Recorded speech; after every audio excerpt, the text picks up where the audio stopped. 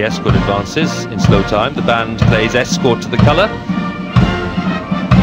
But we have a bit of a logistical problem in the meantime, because the bands need to change direction. And this is the moment that lots of you viewers are interested in too, because when we talk about the spin wheel, what exactly do we mean?